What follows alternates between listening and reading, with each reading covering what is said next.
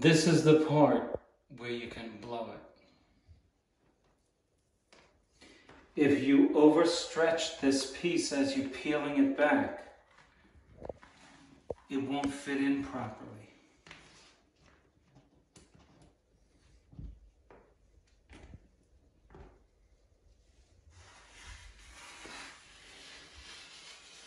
Oh.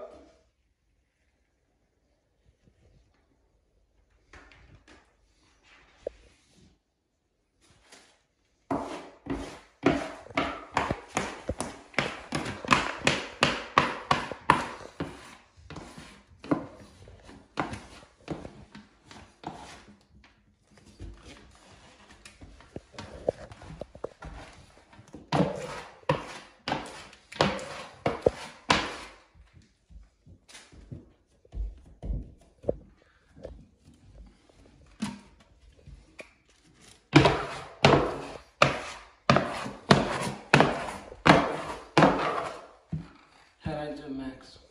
Looks really good. I wouldn't notice that there was a missing piece.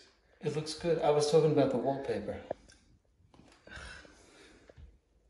If you guys didn't know, I rolled my eyes. My customer is about 85. German lady. She goes, beautiful. I said, thank you. What do you think about the paper? She said, beautiful. I said, forget it.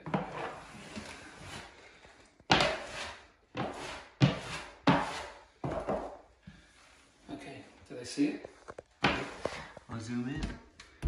If you can see the crease, I can't even. Yeah, just give them a fair. Back up a bit so they can see it. And be fair to the viewers so that they can see. Sorry. So that they can take a good hard look.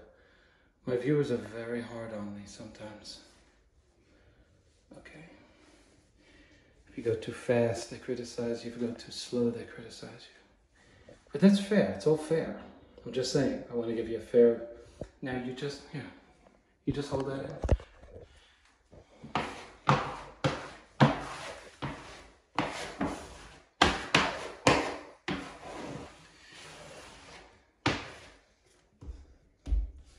Now there's something called overdoing it.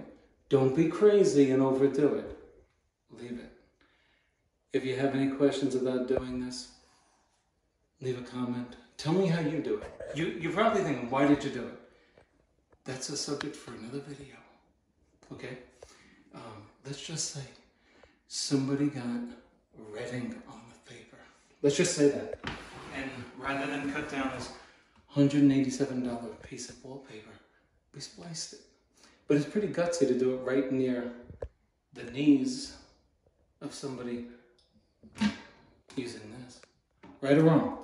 So if you know what you're doing and you have the confidence, go for it, do it. Because otherwise you got to take the sheet down anyway. You may as well have the guts to do it. Okay, I'll see you in the next video.